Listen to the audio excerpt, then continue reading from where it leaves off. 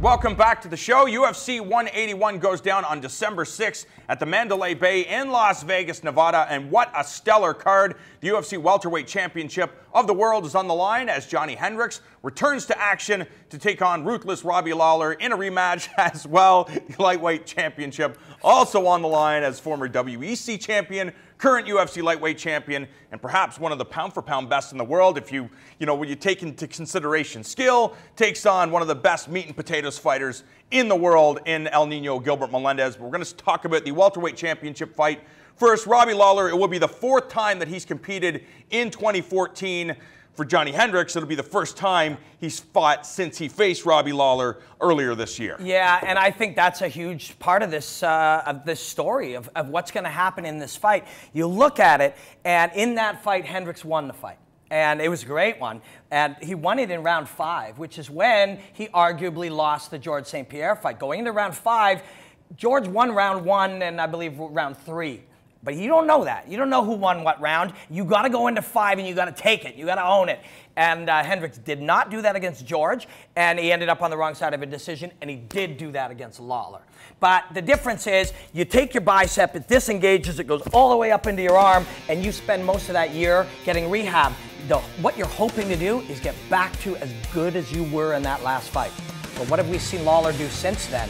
Win, win, win, and look better, better, better. So even if Hendricks can come back as good as he was, Lawler is better than he was on the last night, and that's an advantage. He's been flowing nicely. He's been performing well. He's mentally good. He's in crazy shape.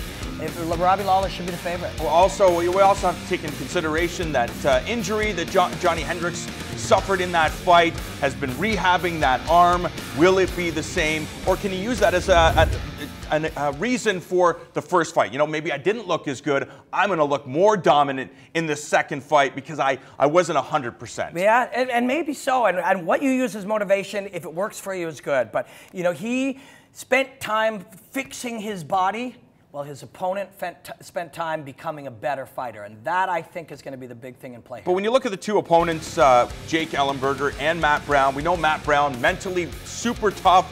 I mean, we've seen the skills from Matt Brown. This guy is a finisher. But Jake Ellenberger, we've seen this is a guy that isn't always there mentally. You don't always get the best fighter. And when he faces guys that move forward and try to bully him, he kind of fades. So for Robbie Lawler, yes, it's important that he was active in 2014, but against what type of competition in comparison to Johnny Hendricks? But each one of those was another training camp. Each one of those had a skill development phase. Each one of those improved his timing and everything.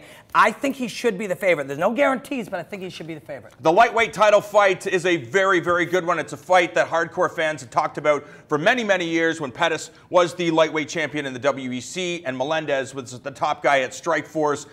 We have a scenario where Gilbert Melendez, you know what you're going to get. It's very similar to Dan Henderson, a guy that just hunts after you with his right hand. Gilbert Melendez doesn't really throw a lot of kicks. He'll stand and he'll box, and when the time presents itself, he'll push you up against the cage or try to put you onto the ground.